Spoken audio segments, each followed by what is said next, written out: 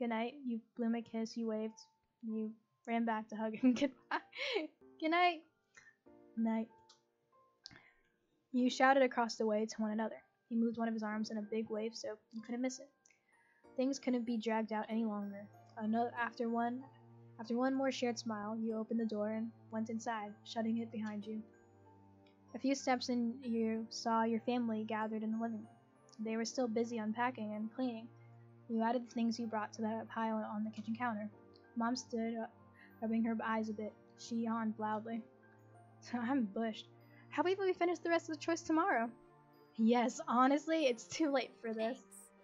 Please and thank you. Ma put her hands on her hips and turning to assess the room. Ma was not one who liked to leave a mess, but she sighed. Right. I suppose we can make an exception to the usual rule. It has been a really long day. Liz grinned contently. Lee wasted no time in skipping over to you and hooked you into a side hug. Good night! I hope you have the loveliest dreams of you-know-who. Lee ended that sentence with a wink and a hearty laugh. She let you go. I hope you have good dreams too. You hugged her back. You shook your head. You blushed. You laughed. You shook your head. Lee giggled at that. Her grin widened till it was going ear to ear. After a moment, her expression softened. Lee put a hand on your shoulder. Hey, after today, we all deserve a good sleep. Yeah. Here's to us, Z. Tonight, tomorrow, and forever. You smirked at that. Yeah, family forever. Thanks, Lee. You're really lucky. Yeah, family forever. Lee leaned in close to whisper in your ear. You didn't fail to catch the teasing look on her face. Aw. Exactly. There's no escape. That got a laugh out of you. You lightly pushed her shoulder. Lee stretched her arms high over her head. She yawned loudly and looked at you with tired eyes. I think that's my cue to head to bed. Bye. I think so too. Have fun sharing the room with Liz. She laughed at that and Lee shuffled off towards the guest room bedroom. Before you had a chance to do anything else, you could feel the top of your head being tapped. You spun around to see Liz smirking. Nighty-night. I'm headed to bed too. It's been a long day and I have a lot to prepare for tomorrow. Exhaling, you automatically start fixing the back of your head. When Liz didn't immediately walk away, you smiled softly at her. Everything okay? Her gaze moved away. You knew she had more to say. You waited patiently for Liz to compose her thoughts. Jess, it's been a good summer. It was nice to come back home. You nodded, and Liz gave you a teasing nudge as she went by amused. You turned and watched her go. Love you, baby sister. I love you too. Liz stopped walking and stared at you for a moment. She smiled softly at you. Get some sleep soon. The morning will be here faster than you know it. I will. When Liz was out of sight, Mom stared up at the next conversation over her shoulder. Aren't you heading to bed too? I want to relax first. I want to finish getting everything here. I want to relax first. Desperately, you needed some time to decompress and clear your mind. You worried if you went off to bed now that you would end up staring at the ceiling all night. Okay. Ma came over too, smiling understandably. She pulls you into a big hug. Love you. Alright, you do what you need to do.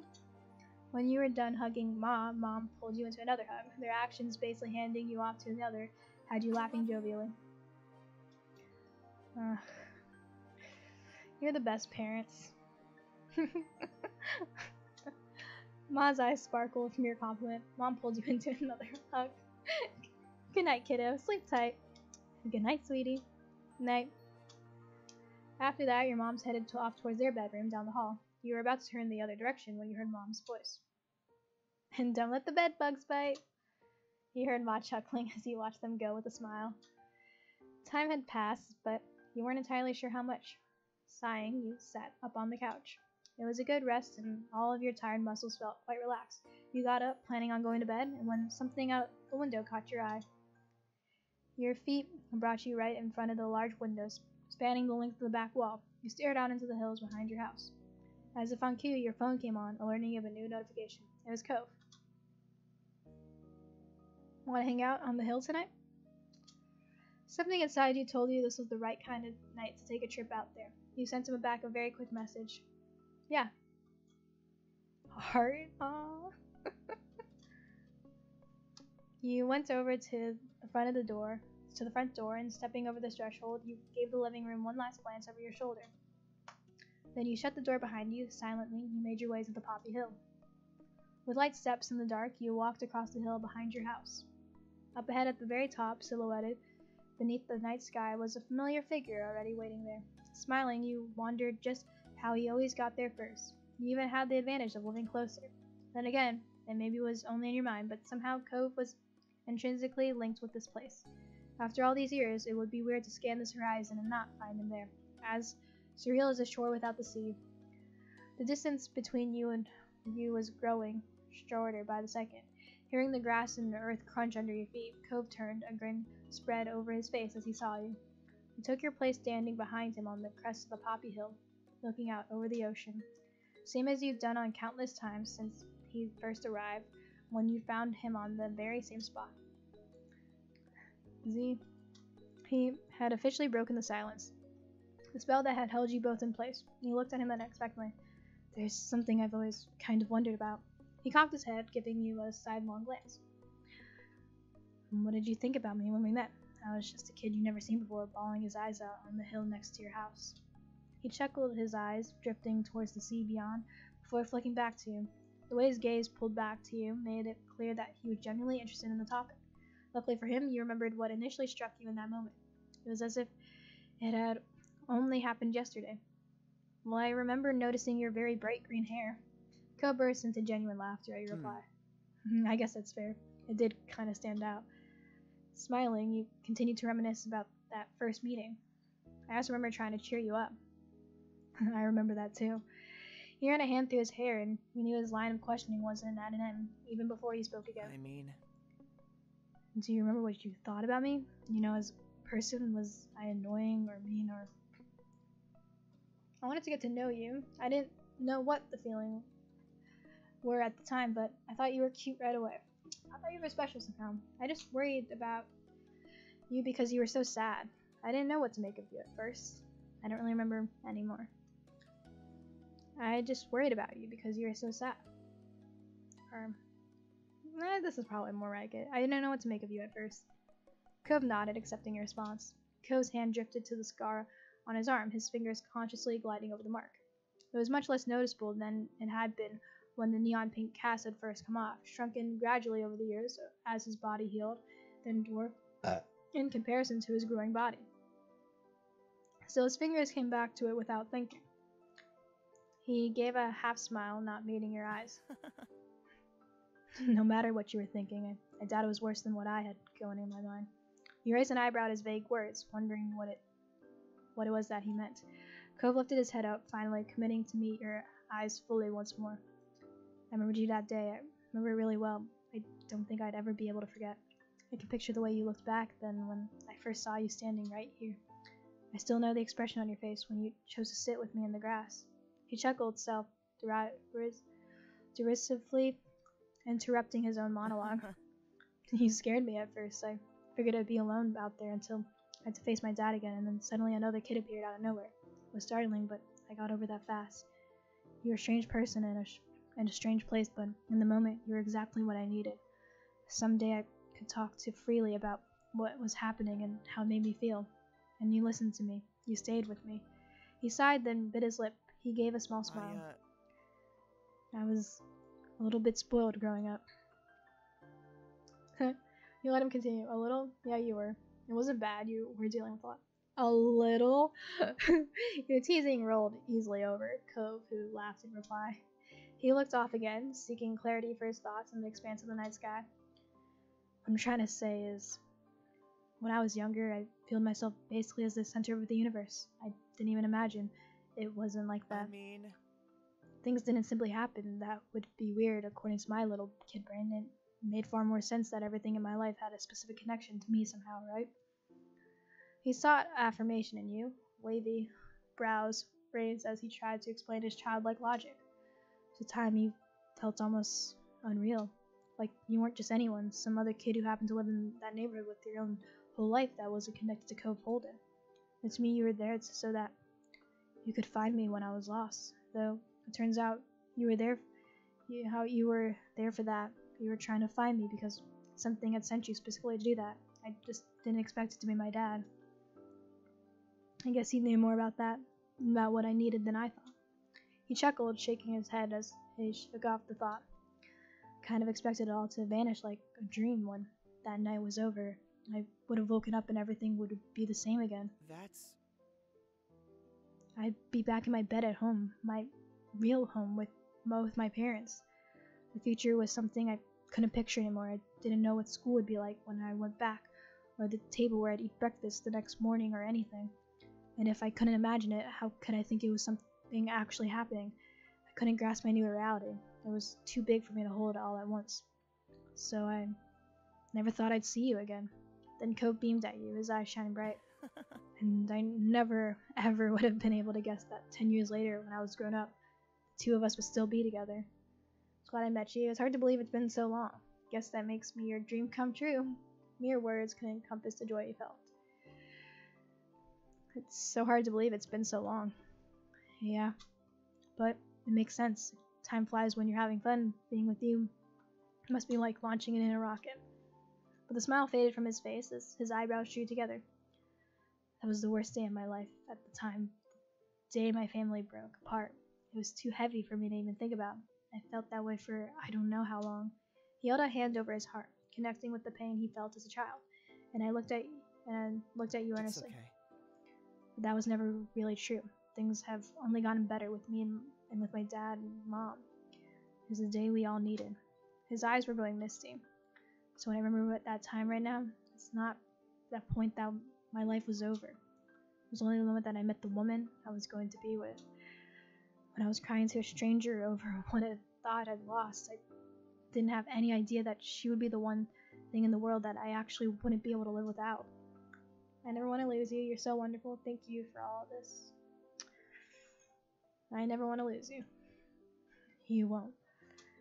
Then you hugged him, then you gripped his shoulders, then you ruffled his hair, then you kissed him, then you teared up, then you grinned back to him. I got it. Then you kissed him. He leaned into the kiss, his lips soft against yours. Oh, did I press the button again? Oh, no, I didn't. I thought I did. Crow sighed contently. His voice was as delicate as the petals on the poppies which crowned this hill. Hazy, I'm so grateful. Oh, the ladybug was moving again. I'm so grateful you always took care of me. You didn't even know what to say back to that. His heartfelt appreciation left you speechless. He tilted his head up. Sorry, I'm just so distracted by this ladybug. I wonder if you can see it on the camera. You kind of can, actually.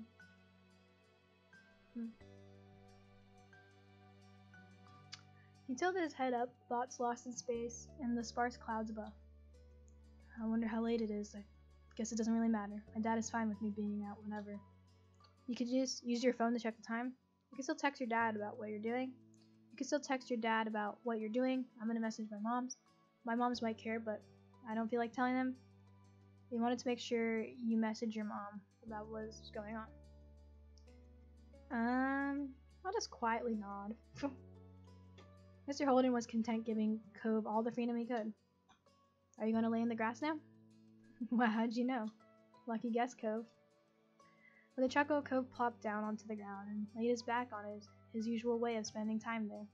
You stayed standing, you sat down, you sat on Cove's chest. You also laid on your back, laid down and snuggled against him. Of course I'm going to do that. You lowered yourself against Cove's side in the grass and wrapped an arm over his chest. Cove smiled at you and used his free hand to cradle your face. Both of you fully settled in to relax on the hill. It felt like just the beginning of one of your nightly outings, but then you realized the sun was peeking out over the horizon. Holy sh... We stayed out late. Cove spoke up with disbelieving tone. It really was late. Your neighbor wasn't a stranger to being awake at dawn, however, not like this. He was normally an early sleeper, early riser. This unexpected sunrise particularly awed him. The two of you watched on silent as the sun began to light the world. Cove then propped himself up on the back of his arms and looked at you with a soft expression on his face. Do you want to go back home? I could carry you if you're too tired. I'd rather stay a little longer. You couldn't resist the yawn, but you were serious. It couldn't be time to go already. Cove chuckled affectionately and gripped you a little more. I get it. Okay, but it's been a long day. We've done a lot of things, like really a lot. It has to end sometime. I know, you're right. Since when were you okay with things ending? Does it really have to end? Since when were you okay with things ending? That made him laugh again. It was a fair question. Because you made me feel better about it. And we can still stay if you want to. Cove smiled brightly at you, as warm as the new rays of sun that were tickling your skin. In that moment, you couldn't have appreciated him being there more. You situated yourself to be comfortable. You leaned into Cove. You kissed him. You leaned into Cove. You bent yourself against Cove for extra support. He tilted his head against yours. Good night, Cove. Good morning, Cove. You're my favorite neighbor. You didn't say anything anymore. Good night. The two of you remained together on that familiar poppy hill where you first met until the world began to fade and blur. You were falling asleep. A few more gentle words drifted into your consciousness. See you tomorrow. Your eyelids dipped, but you felt good. You were safe and relaxed, and everything that had come before this had reassured you of that. You were confident that when you opened them again, things would be okay. You opened your eyes instead of the walls of your room. You were surrounded by open sky. You saw the soft pillow and sheets underneath you, but the bed of the earth and grass that you'd taken last night. The day welcomed you with a shining sun and refreshing breeze and the chirping song of birds. You cupped your face with your hands as you sat up, feeling the imprint of the blades of grass leaving lines into your cheeks. Z. Hearing your name, you lowered your hands and looked around. There he was, your most influential neighbor, Cove Bolden. Oh. He had made himself very comfortable laying on his stomach with jewelry and shoes taken off and flower in his hand. Good morning. Good morning to you too. Cove laughed and tickled with the overall situation and simply being able to spend time like this. Told you I'd see you tomorrow. It's the exact same day, Cove. Pretty safe bet we see each other nearly every day. Alright, good for you. I'm glad you're right. It's the exact same day, Cove. We were up until dawn. It doesn't make it a new day now just because we went to sleep later than normal. Oh. And we disagree because to me it's not really the next day until I've been to bed and woken up. I agree with that. But fine, I'll just have to make sure I see you tomorrow again. Probably the day after that too. That's the way, that way there's no argument. Cove turned his head up to the sky, his expression content. Looks like it's gonna be a nice day. We'll have to come up with something to do to make the most of it. He trailed off, blinking slowly in the sunlight. Someday, when we're even older than we are now, I wonder we'll end up remembering this moment for. What will we feel when we look back at it? Will it be the same as what we're feeling right now? It's nice. I can't see what the future is gonna look like again, but I think that's alright. You're way too sentimental. Pretty sure I'm gonna have forgotten all about this. I think it'll mark another new start for me. I don't know, but I'm looking forward to finding out. Yeah, I'll go with that last one. Cove turned back to you, nodding in full agreement. He eyed that hill sprawling out before you and looked down below, where the wild hill of nature gave way to civilization. Your home and Cove's lay down at the bottom, neatly filled among the other houses in the neighborhood. Hey Z, I bet I could beat you in getting back to the road. You smiled, amused by the wager. That reminds you of so many moments in your youth. That's which I like it here, but it's okay if we leave now. We can always come back to see the poppies and the fireflies again, right? Cove met your eyes, waiting for what you were going to say in response. Right, I like that. It really is going to be another nice day. You're amazing. You better do that. You're not getting out of it. We'll always be together in one way or another. I may be able to manage that. We'll always be together in one way or another. You didn't know where that came from, but Cove blinked slowly, his eyes still locked on you. Though you didn't need to see his face to know that he adored you. If there had been any room for doubt, the tender way he looked would have filled it up. You're one of a kind, huh? Cove beamed at you. His expression was so unlike the one he'd worn when you first found him here, swaddled in sadness and uncertainty. Yet, you couldn't help but glimpse that boy once more underneath his bright expression and matured features. He offered you a hand. You accepted it, your palm fitting around his. Cove lifted himself up, pulling you along too. Our parents probably aren't gonna come running for us this time. We gotta make our own call. And I say that we can't hide away forever. Poppy Hill is just one part of things. There's more out there for us than this time, in this place alone. Let's enjoy it.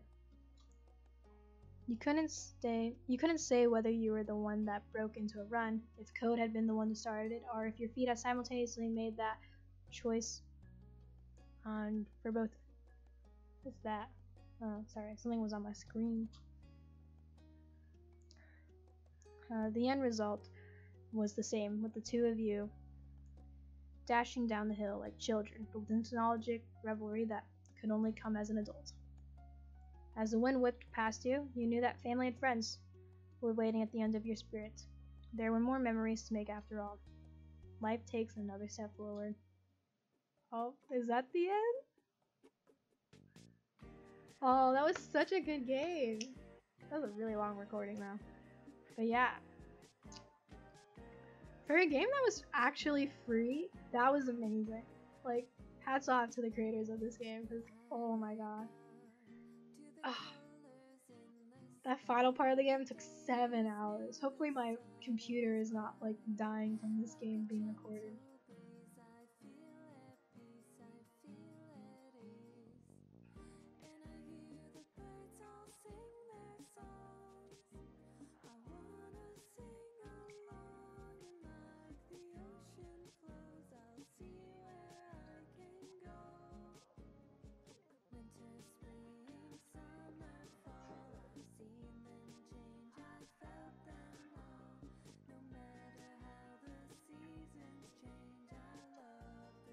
Oh, these are the voice actors.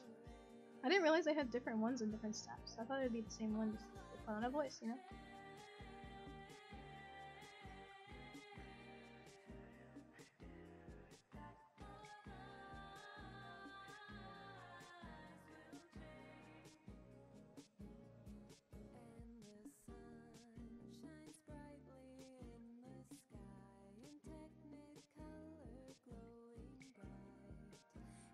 Imagine if I get copyrighted for this song.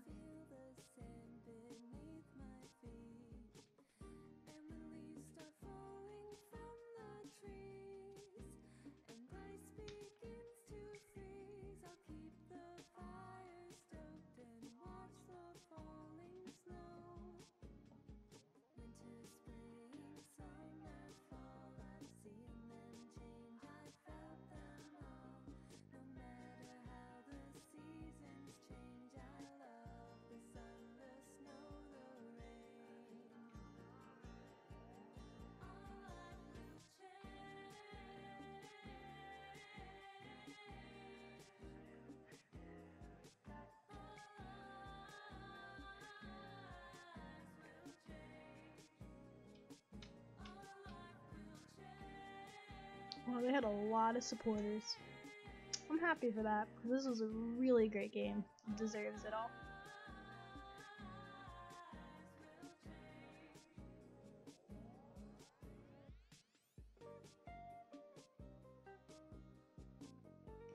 Like, this game was like so smart in it being in like multiple stages of life, because like I feel like in some dating sims where it's like, oh yeah, that's your childhood friend, but you don't feel that attachment. But like I really felt like I actually grew up with that kid. I saw him grow up too. Really good writing. Like I remember after I recorded the first step of childhood, I was telling my friend about it, and they're like just from the details I was telling him, he was like, yeah, that does sound like being a little kid. Here we play Tetris while we wait. I got tiny Tetris here.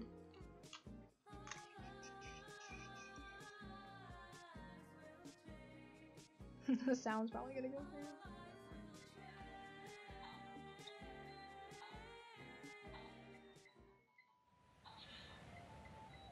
Oh wait, it actually already ended. Oops. Let's turn this off. Turn it off. See you again. Set 4 epilogue coming 2021. It is 2021. Oh, maybe I gotta look at that sometimes. Well, everyone, that was our life. I hope you enjoyed it as much as I did, because that was a really fun game. I totally recommend other people getting it and making their own paths with it. But yeah, I guess I'll see you guys in the next game. Maybe the epilogue. I don't know. But see you guys next time. Bye.